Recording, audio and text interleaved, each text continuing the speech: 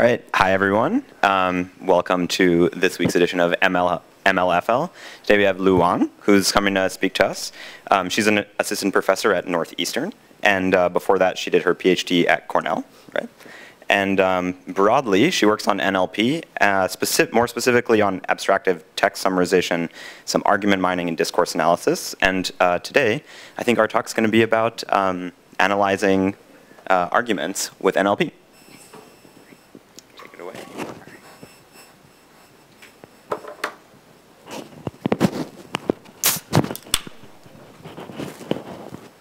All right. Okay, hello everyone.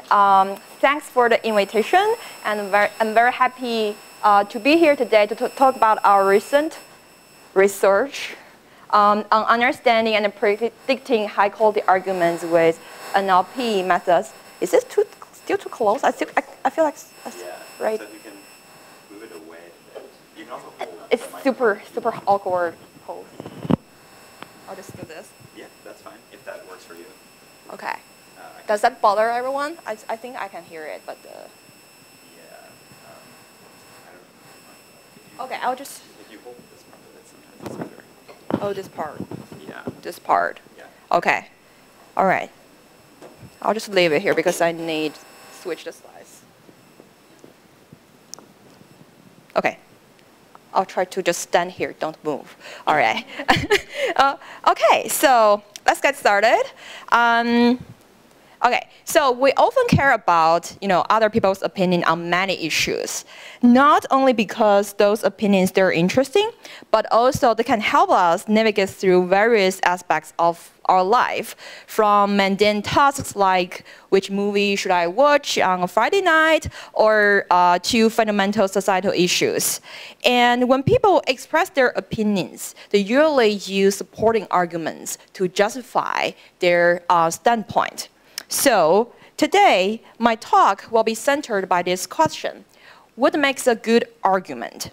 All right. So I'm going to start by introducing our recent work on studying the joint effects of argument content and linguist style on debate outcome prediction.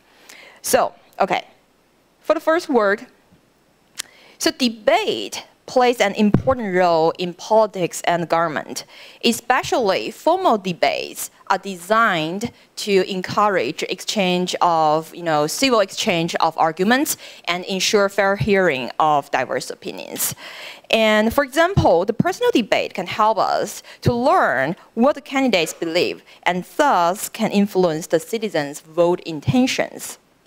So ideally, we would think that the debaters, they're expected to win a debate based on the content of their arguments, such as the facts they cite or the reasons they put forward.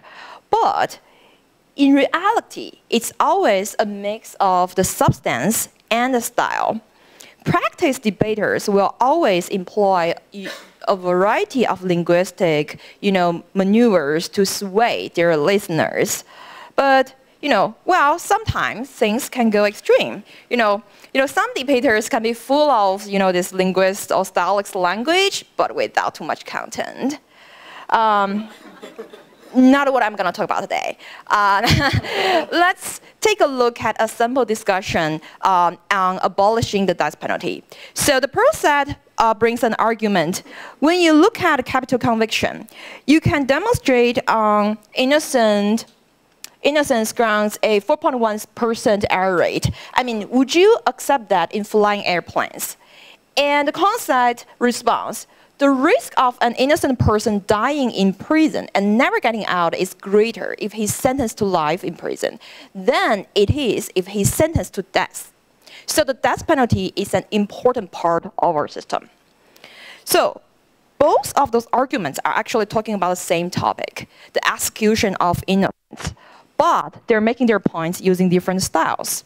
The first arguments use numbers, rhetoric question, and the second one uses logic reasoning. But underlying those features is the shared content, the idea of execution of innocence. It is independent of the language style, but you can tell that it actually inherently supports the prose side more than the other, Because regardless of how low is this error rate, it is just unacceptable. So it favors the pro side much more than the con side. Therefore, in order to understand how the argument content and the style interact, we present a debate prediction model that majorly takes two assumptions. So the first one is that the debaters, they will issue their arguments based on some topics. So the debate topics, they actually comes with intrinsic strengths of different size, like the one we have seen. The topic execution of the innocence actually will offer stronger arguments for the pro side who supports abolishing death penalty than the other side. We further assume that the language usage will be different for the stronger arguments versus the weaker arguments. So let's see how can we do that. Previously, most effort actually trying to predict the persuasive effects of arguments based on their observable variables, such as the linguistic styles or topic usage, but they're studied as separate threads. So here, we aim to build a unified debate prediction model, which we're able to identify the argument topics and their intrinsic strengths for different sides, and also model the interaction between arguments and the linguistic usage for them. So if you have any question, please feel free to raise your hand. Feel free to interrupt. Okay. So in order to do this study, we collect 118 debates from Intelligence Square US, and they're all Oxford-style debates. Usually, a panel of renowned experts will be gathered to debate on some contentious issue in policies or politics. Each debate will start with opening statement, followed by moderated discussion, and end with a closing statement. And so who's going to be the winner? So the votes actually will be recorded before and after the debate, so you know that who gets more votes. And the winner will be decided actually gets more votes during this process. Right. Before we talk about our debate model, let's first discuss how to identify the topics associated with each debate and extract arguments out of it. Here, we adopt the hidden topic Markov model, HEMM, to model the topics on sentence level. And then the consecutive sentences labeled with the same topic will make up one single argument. And we further assume that the topics will be shared by these two sides. They always talk about execution of innocence, talk about deterrent effects, but they actually will use different distributions of those topics. So for example, the pro side will talk more about their strong arguments like deterrent effect, but the con side will talk more on the morality, things like that. So more formally, for each debate, it will consist of a sequence of arguments, and we call it XI here, from both of the sides. And here, different colors actually indicate different topics, and the sentences that are labeled as the same color will make the same argument. So you see there are a couple of arguments from different sides here. And then the debate outcome will be denoted as yi, if yi equals 1, which means the pro side will win, and if it's -1, which means the con side will win. So further that, our debate system is equipped with a topic system, which means that debaters will issue their arguments from k specific topics. And each topic will have an intrinsic persuasion strength, which may vary among different sides. And based on the example we have seen, right, abolishing the death penalty, for the pro side, maybe the execution of innocence topic will offer stronger arguments than the con side. But for when people talk about deterrent effects, apparently that will support the con side who says that we should abolish the death penalty more than the side who is supporting abolishing the death penalty. So those topic strength systems, they will be represented as HI, which is a hidden variable. It is unknown, will be inferred both for training and testing phases. Okay, any questions up to now? Okay, so then how can we model the interaction between the linguistic features and the topic strengths, because we'll assume that, for different strengths of the arguments, like strong arguments and weak arguments, we would observe different, language usage here, right? So then we will design some feature vectors. So here's how we model the interplay between the two. So each argument will be represented as a feature vector, and each feature would consider the information from the linguistic or stylistic features, and also consider the topic strengths, which are represented as latent variable here. We're going to infer their strengths during training and test. And based on this representation, for example, assume we have a speaker turn like this, and it consists of 5 arguments here, and they're labeled with 3 topics. And for this basic side, right, the topic 1 are inferred as strong argument, a strong topic. And the topic 2 and 3, they're inferred as weak topics, let's say. Okay, and then we will consider a stylist feature, the usage of you. And to combine it with the topic strengths, for example, let's consider the strong topics in this case. We're going to aggregate values for this feature U across all those strong arguments throughout the debate. And in this simple example, we have three arguments. So we just add 1 plus 1 plus 0, which equals 2 here. So for the feature U and the strong argument, we're going to have a feature value which is 2. So in general, the feature vector for each side will be formulated as the summation of feature vectors of all these arguments for each side here. And then for prediction time, we'll compute 2 scores. So for each of the side, we're just going to find the assignment for the hidden topic strengths that can maximize the difference between the 2 sides. And then we're going to get 2 scores for each of the side. Here, the W represents the feature weights and will be learned from the training data. And the hidden variables HI here refers to the hidden topic strengths. So for prediction, the side with higher scores will be predicted as the winner in this debate. Okay. Any questions? No. Okay. So for training, we're going to use a large margin training objective. Yeah. So the implication is that if one side has a stronger topic strength and a better style, it's more likely to be the That's a good point, which is not necessarily true. We just assume that, okay, so there are examples, for example, like you can't always talk about your strong arguments like by just ignoring other people's arguments, right? So you still got to talk about the weak arguments. But we do find that, for example, the winners, they tend to own more strong arguments. We'll discuss those later. But it's actually a mix of the usage of strong arguments and weak arguments, because you need to address your opponent's points. Yeah. Did you have labels for the topic strength? I knew that was hidden label, but how do they get inferred? That's a good point. We'll talk about it later. But briefly, it's basically we need to take some assumption. For example, like winners maybe will frequently use their strong argument. So you can have some initialization of those hidden variable. But it's actually up to the algorithm itself to figure out a final assignment of who owns strong argument, who owns weak arguments here. Yeah. Okay. Good questions. Yeah. Any other questions? Okay. So for training, we're just use the large margin training objective, which will eternally figure out what is the better assignment of the hidden variable and what is the values for our feature vectors W. And then specifically, we design some cutting plane algorithm for the training process. So I'm not going to talk about those, but I will focus more on the features and what kind of observations we made during this study.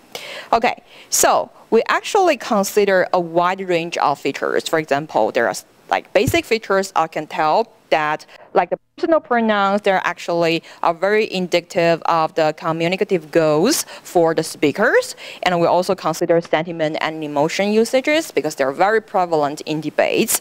And for style features, we consider formality because usually the formal usage or informal usage of the words would reveal the speaker's opinions or intentions when they talk to their other opponents. And we also consider hedge words because they might be indicating weak arguments. We don't know that yet. So we also consider discourse features. So discourse structure has been very useful when we detect argument structure from the documents, like news articles, editorials, but they have never been studied, not so much, right, studied in debates yet. So we'll consider those features as well. And for argument level features, we study the readability scores, like whether, if these arguments easy to understand or not so easy to understand would affect, their perception by the audience. We also consider a decay factor for the argument count. So the intuition here is that, nobody would just repeat their best argument forever because their effect, you will lose their power as they are repeated or used out of context. Right? You need to respond to your opponents. So we just add a decay factor whenever this person used the same argument again. Finally, we also consider whether the debaters would address their opponents, or how much of the words they would use to address their opponents. So for experiment setup, we use leave one out. We consider two baselines. The first one is just n-gram baseline, including unigrams, bigrams. And the second one is based on the audience feedback. Because for all those debates transcripts, they actually also record applause and laughter. So we can use those as baseline as well. Here are the main results. So you can see that by using just baselines in unigrams plus bigrams, we got about 60, accuracy. And audience feedback gave us. So the lower part of the form are the performance based on our system without latent topic strands or with topic strands. So here are the additive effects of different groups of features. So firstly, what we see here is that, of course, if we use all of the features, both of the system with or without topic, are much better than the ones with the used subset of those, and actually also outperform the baselines. Actually, I would think the audience feedback baseline is pretty strong, but we can outperform that. And yeah. Is this all the numbers accuracy of the prediction? Oh yes, it's accuracy. Then why is audience feedback only 6%? It's like they don't the feedback is just don't make sense. Because I think one reason is that those debates are really high quality. So they're governors, professors, so they're really good at debating. So at the end of the day, so it's good because we can control on, the quality of those, which means that at the end of the day, they may just make their choice to vote for pro side or con side purely based on the content. So that's to say it's high quality, and then people will applaud or they will laugh whenever you really give a good arguments. Yeah, so, right, so just that's to say it's not an easy data set also, as you can tell here, right? Yeah. Any other questions?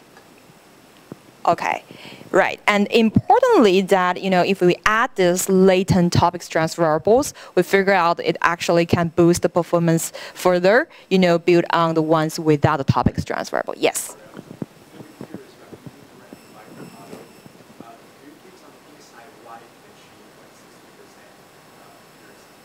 I feel like it's because there are some words, right? For example, if you're being polite or being formal, there are some indicative words there.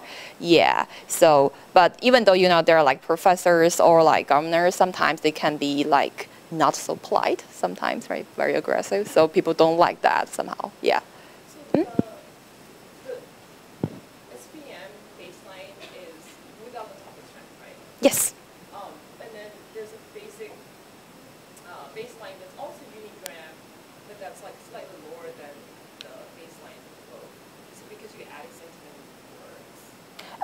words? So this one is just unigrams, so we don't use bigrams. Actually, bigrams are pretty helpful. Yeah, we drop it. I just don't like that. Yes. Right. But if add those bigrams back, it should be better, actually. Yeah. Yeah, actually, we also try higher grams, but it doesn't like improve it, so that's why I just report the best results for the n-grams here. Yeah. It doesn't affect it too much, actually. We feel several different combinations of it. I feel like sentiment words are not really helpful, but actually they're helpful when you add those topic strands you will say later, because it associates with some strong arguments and weak arguments. Yeah. All right. Okay. All right. So let's have some further discussions. We want to further investigate, about argument usage and what are the predict features. So first question, whether the winners they tend to use more strong arguments. Okay, so this is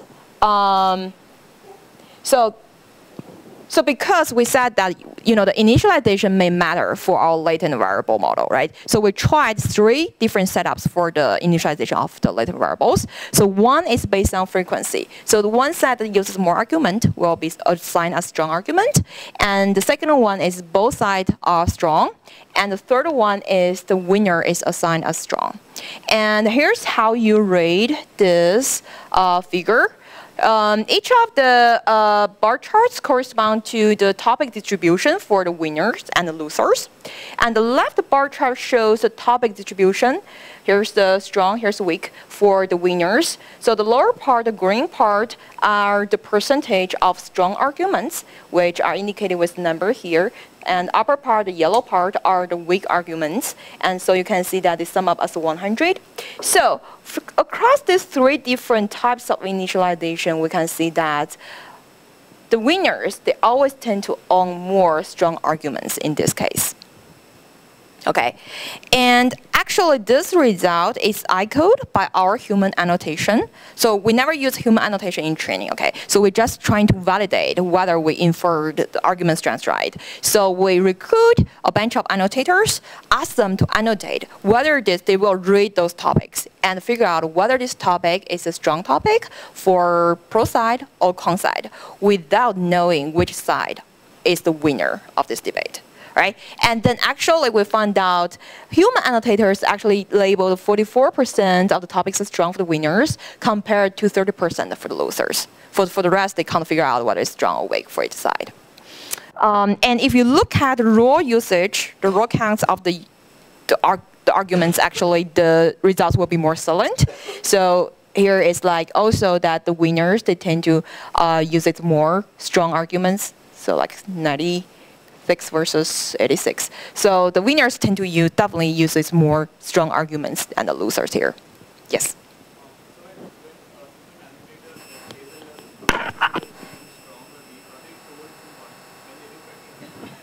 No, they don't know that. Yes. Any other questions? No. Okay. Right. Then the second part, we're going to look at what's the topic shifting behavior of those debaters. So interestingly, like both of the sides, both winners and the losers, they tend to shift to their stronger ground when they do the debate. Right. So on average, there are 1.5 topic shifts in each turn, but winners definitely tend to shift more to the stronger ground than the losers here. And one of the top shifting patterns we see here is that, so here's the strands assignment for the winner, which is from strong to strong weak, which means that they sort of strategically move to a topic that benefit themselves while putting their opponents at a disadvantage. And the last part would look like, take a look at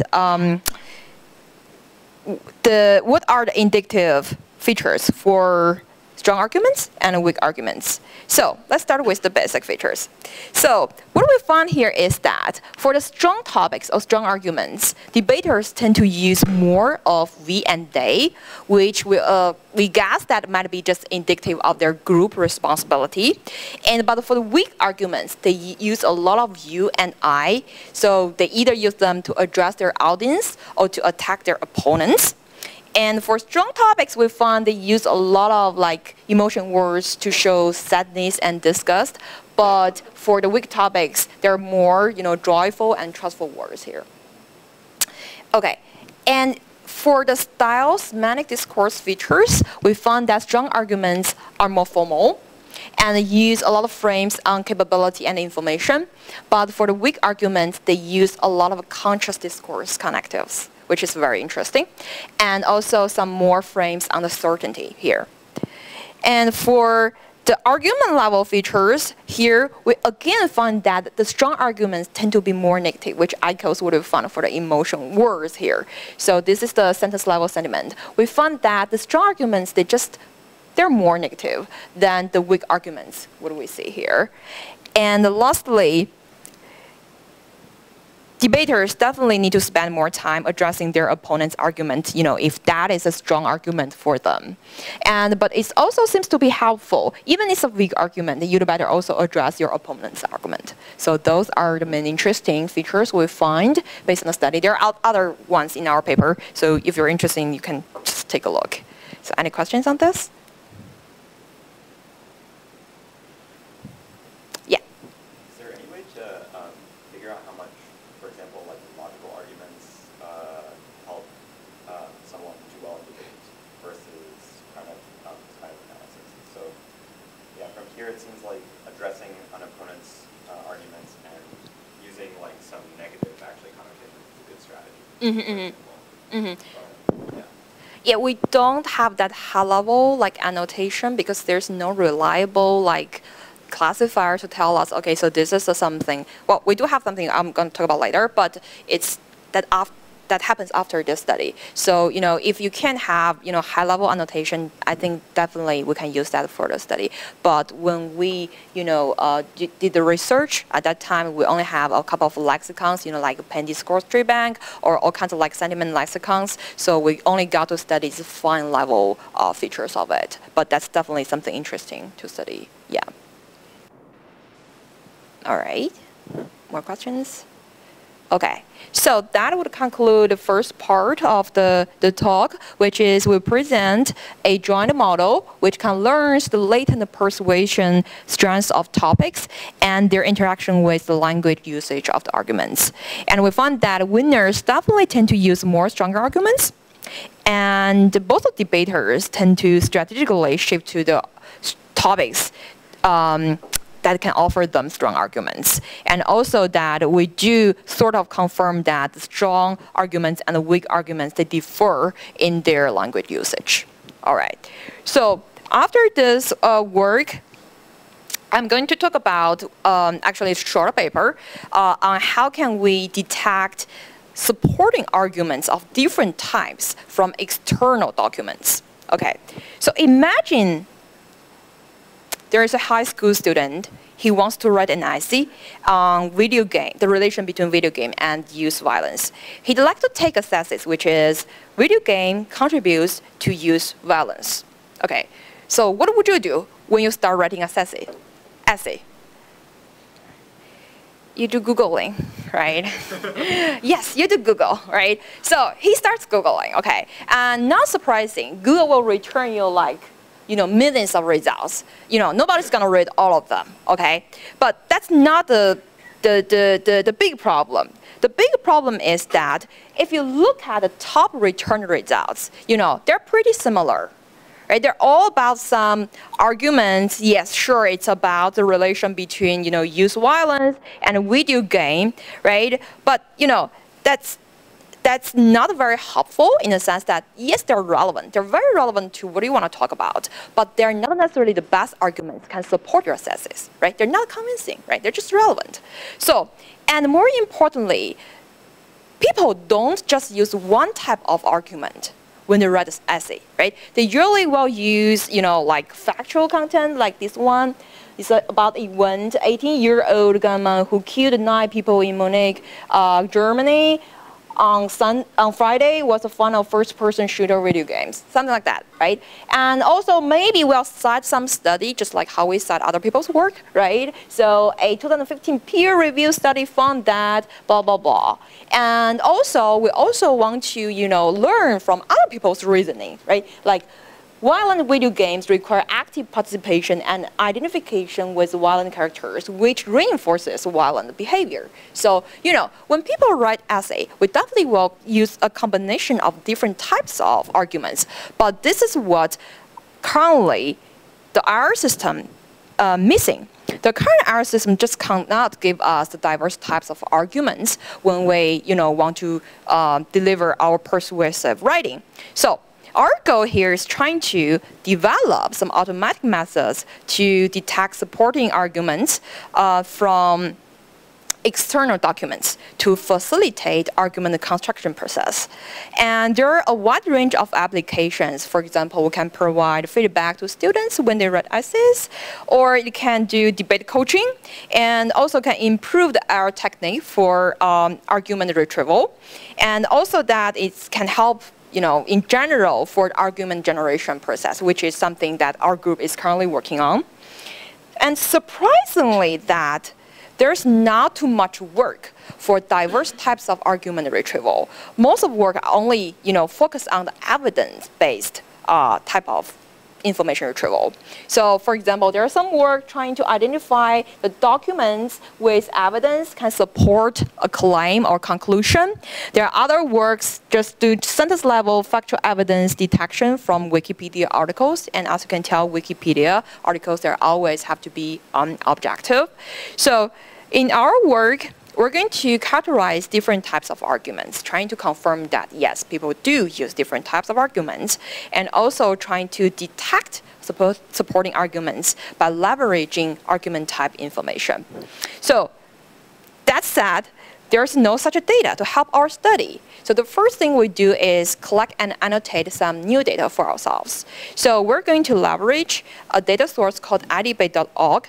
We collect about 1,000 debate topics, and from this Wikipedia-style online debate forum. So how does it look like? A debate topic, for example, will be, this house believes university education should be free. And under each debate topic, there will be a bunch of claim or conclusion, which from the for side or against side. Like this claim, which says individuals have a right to the experience of higher education, which is supporting this debate topic. University education should be free. And under each claim and conclusion, the editors will write down a paragraph arguments to support it. I think you can't read it, but I will just read it for you for one sentence. Like, university offers personal, intellectual, and often spiritual exploration. In secondary school and in professional life, no such opportunities exist, as they're about instruction and following orders. Not about questioning norms and conventions in the same way university so often is. And there is a citation. So usually under each of the claim and conclusion, there will be a pair of arguments, and most of the arguments will come with a 1 or 2 or maybe more citation articles. So then we will hire a bunch of annotators. They will read the whole paragraph of these arguments and the corresponding citation article, and figure out that which sentence or sentences from this citation article are the most likely ones has been reused by the editor when he or she wrote this argument. And that actually defines our task, which is given this claim, which is the individuals have a right to the experience of higher education, and a citation article, our system will detect or predict which sentence or sentences can an editor use when he constructs this whole argument. Right? So this is like sentence level argument retrieval task. All right? And the claim will be your query. In addition to the relevance of those sentences, we also label 4 types of arguments based on the sentence level. We care about study and factual evidence and opinions from experts sometimes, and also reasonings. So after carrying out a couple of annotation practice, we figure out these 4 types actually can, I think, cover almost 100 of the arguments we have seen here. And so we end up, any questions for, yes? Would it find if there's a sentence which is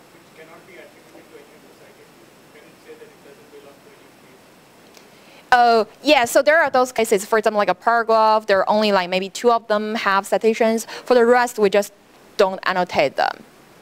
But if say you're given a paragraph with like just sentences and you're given a list of references and you want to say which sentence came from which reference. Oh, yes, they put a citation right after that sentence. So you have that information.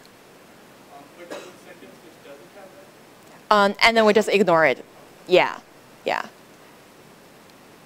Yeah, many times, it's the editor's idea how he wants to, frame the thing. So we sort of want to get rid of it because we want to understand, how do they cite or reuse the arguments. So that's sort of the focus.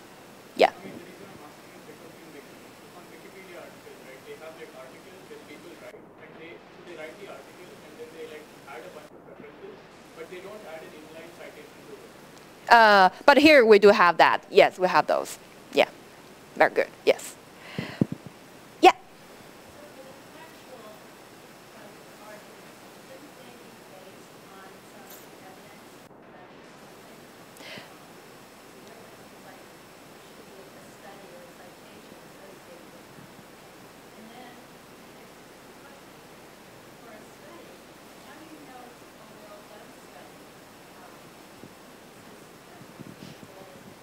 Yeah, very good questions. Yes.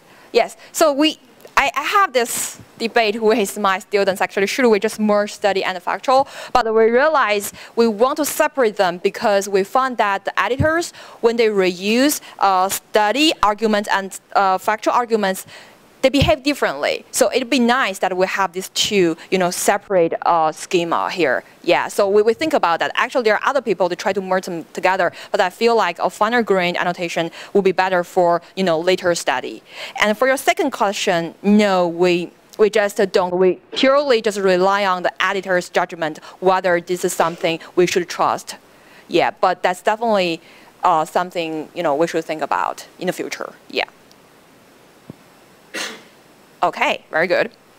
So we end up annotating 200 debate topics. Yes, those annotations include sentence level supporting arguments, right? So whether this is used for constructing argument or not. And then also their corresponding types. The overall inter-annotated argument is 0.8, which is actually reasonable. So I'm going to skip over the type prediction part. We actually build a classifier based on our training data to label each of the sentence with their corresponding argument type. And then those predictions actually will be used later in our argument supporting argument detection study. So here, we carry out our study based on an existing ranking model, lambda mart, and they will consider 3 types of features. So the one is just consider the sentence itself. We don't consider query, which is the claim. We consider, basic features like n-grams, POS tags, name entities, sentiment, emotions. And then the second type of features would consider relation, the similarity between your claim, which is your query, and your candidate sentence. So in addition to, word-to-vec, TF additive similarity, we also borrow, the evaluation metric from summarization and machine learning, machine translation. So we use their evaluation metric called rouge and blue to measure the similarity between the claim and the candidate sentence. And the last one is a composite feature where we would like to model interaction between the linguistic features we consider and our predicted argument type. For example, if we have a candidate sentence S for a given claim C, and if this sentence is labeled as the reasoning in our type classifier, and we're going to consider a feature, the rouge L score, we're going to have a feature function to consider both the reasoning and the rouge, and it will take the value of the rouge score between the S and the C here. So we want to explicitly understand whether this argument type will play a role when we do the detection of the supporting argument. So the evaluation metrics are just I'm pretty sure you're familiar with, which are the MRR and NDCG. The higher, the better. So here's the main results. We have the similarity features and the sentence-only features and the composite features and all of the features. So looks like, the similarity features can only give us something like 48, but if we add all the features together, it can boost us like 10 points in terms of MRR. So the NDCG actually holds a similar trend for the performance as well. Yes. So here we just show the effectiveness of those features we propose. And now we want to know that, for each type of this argument, what are the indicative features for the relevant arguments. So here's how you rate this figure. We show different columns for different types of arguments, and each row shows some specific feature under study. And for the red arrows shows that for this specific category, the relevant arguments have significantly higher values than the irrelevant ones. And the yellow arrow shows that they have significantly lower values than the irrelevant ones. So for example, for the position of the sentence, we can see that for study, factual, and reasoning arguments, they have smaller values, which means that the supporting arguments, they tend to show at the beginning of the documents. And we also studied the concreteness of those sentences, and we found that for study and opinion, the relevant arguments, they tend to be more concrete, but it's less concrete for the reasoning arguments. And also that similarly for the study and opinion, their sentences has more like higher intensity of emotion, but not so much for the reasoning. And we also found that the high quality supporting arguments for study, they actually tend to use more of the hedging words. Okay. And another interesting thing we found is if you just look at the claim itself, you don't look at the sentence at all. You just look at your query. And we found that, okay, so the first part actually is a similarity. So we found that for study, factual, and opinions, the relevant arguments, they tend to be similar to your claim, but not so much for the reasoning.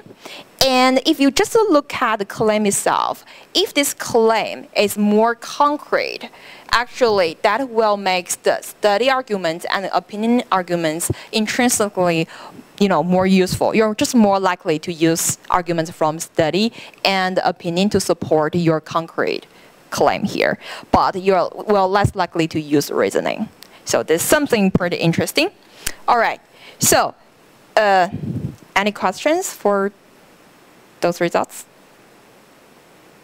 Okay, so that concludes the second part where we literally carry out a first study, to detect diverse types of arguments that can be used to support a claim. And then we also categorize different argument types, and we find that the human writers, they do seek for different types of supporting arguments, and the relevant arguments of different types, they can be indicated or like identified based on different types of features here.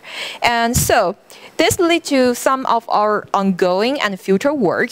So the reason that, like I said, we annotate these 4 types of argument is that we want to understand how human writers, when they reuse those citation articles, when they construct their own arguments. So they actually almost never, just use arguments as it is. They always just try to paraphrase, summarize, and generalize a lot from those arguments when they write their own essay.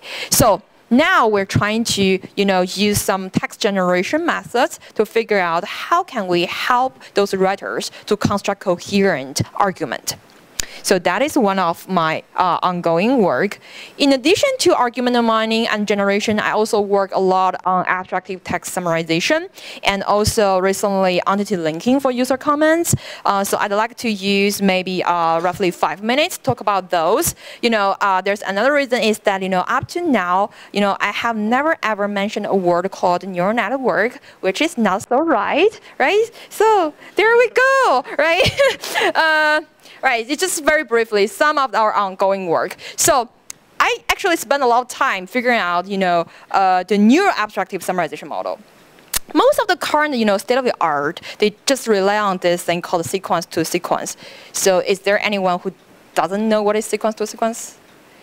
perfect. Okay, so everyone knows that, of course, right? So they all rely on it, but they're so bad at handling factual generation. Here's an example, right? So this is a very simple example, right? Suppose the input sentence is, congratulations to Australia for seeing sense and dropping the ridiculous policy of not selecting their best players if they're playing overseas. And humans are very good at this. They just generate something like, generate a summary like, Australia have seen sense by revamping their overseas selection policy. But if you look at the sequence-to-sequence model, it generates England face Australia in the World Cup final on Sunday. It has nothing to do with the input. But this actually is pretty common in a sequence-to-sequence generation model. It's so common that I just feel like we're not doing it in the right way. Okay, and of course there are a lot of problems. We figure out why they're doing this. For example, it's purely just the data-driven. Whatever you see in your training data a lot, you just tend to generate those. Okay, so that's why. But nobody's just trying to handle those things. So we're thinking that this is not right, and this is not how humans write summaries, right? So what we do is we look at the input document. I know you kind of said they're just SRL structures, right? Don't try to read it. So here's how we do that. We have a bunch of like input documents. Human read it and figure out what are the key points of those, and we'll try to select some of those. And based on those structures, we generate a summary. This is how, in general, human would write a summary, right? So we're thinking that maybe in order to allow the model to have a better understanding or better capturing the meaning of those input tags, we would like to leverage semantic role labeling, basically to give it some semantic information, right? So, and so that's why one of my students is currently working on trying to marry the text summarization and SR model together. So she built a hierarchical model for the document encoding. And for each of the sentence, she also built an SRL model trying to extract the SRL structures out of it. And then at the last two layers, we will first extract what are the SRL structures we'd like to use for generating the summary. And then finally, when we do the summary generation, we will look at both the SRL extraction and also the original input. So this is just a prototype. She's still working on that. And one way we can make it work better is just to use multitask learning, which is your encoder is not only aware of what summaries you want to generate, you also are aware of what kind of SRL structure you'd like to generate. So this is one of the things we have in our lab now. And another work is something I mentioned to Brandon, which is we'd like to do entity linking and opinion target extraction from social media content. So, entity linking and opinion target extraction is very hard, even for the news articles. And we found more challenges from the user comments because people are just so, creative, right? So here's an article about Taylor Swift and Ariana Grande, right? If you don't know, they are two very famous young, female singers in US, okay? So people, they don't just call them Taylor Swift or Ariana Grande. They would like use Swiftie to mention Taylor Swift. They use Ari to mention Ariana. And sometimes, they just say, out of context, they will say, she looks so young. So who looks so young, right? And then also sometimes both are my favorites, celeb, Heart looks very cute. So many sentences just very hard to parse. And also that if you want to leverage the article information, you will see that there are many other female singers mentioned here. So that will bring a lot of more challenges when we're trying to resolve what does this personal pronoun refer to, right? So, and this is just English, and then there are also other, challenges from Chinese, for example, like many times, in Chinese, we just don't mention anything at all. We would just say, looks so young, and then who looks so young, right? It could be a male, it could be female, it could be a group of people, right? And so we're thinking that maybe on one hand, we can leverage this article information to know that, okay, so this she may not only refer to Taylor Swift, it might be Ariana Grande.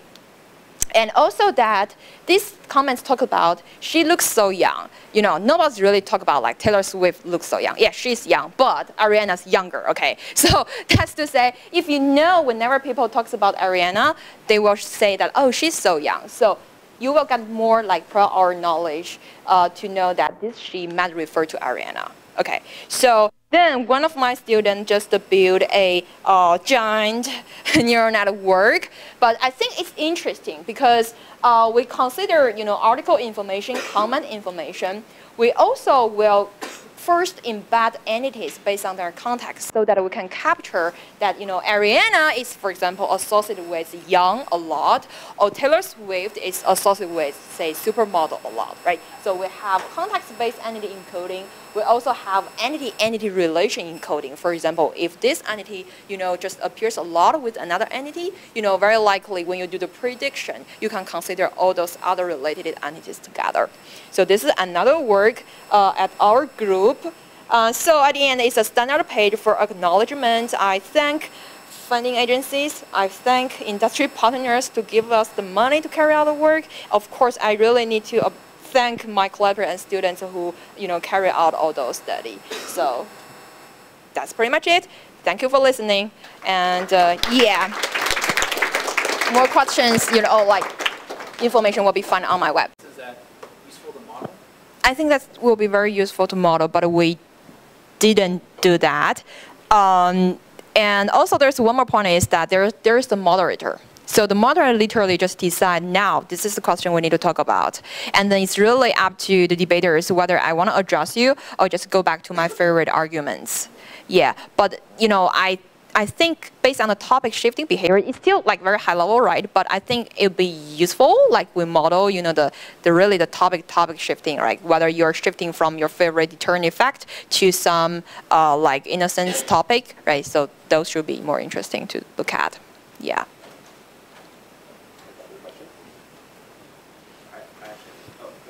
Yeah. I was wondering if you've taken any look at online commenting or online argument and see how well some of the methods you've developed have applied in that setting.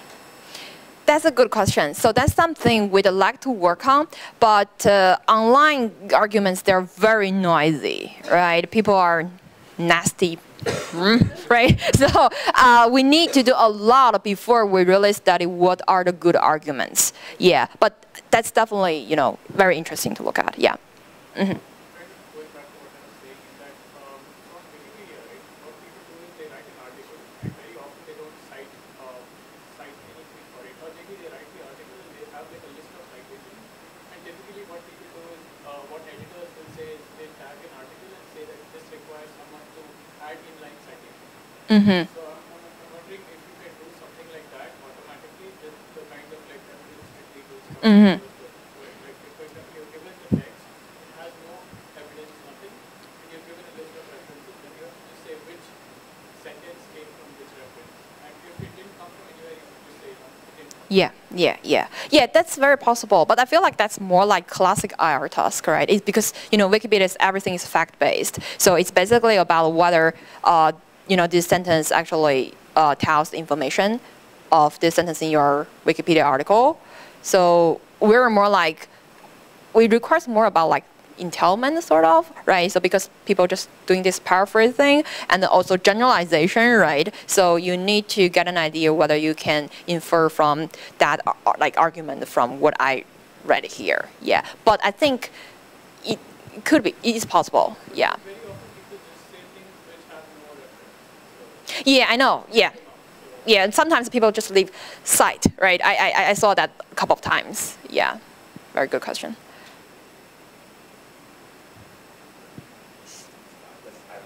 I have a question. So this is more along the lines of, I guess, like generating arguments.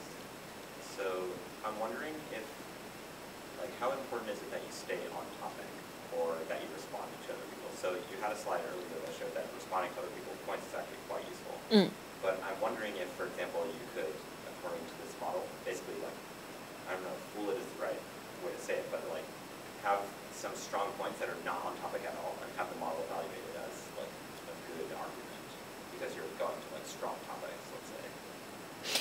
I'm not sure if that makes sense or not.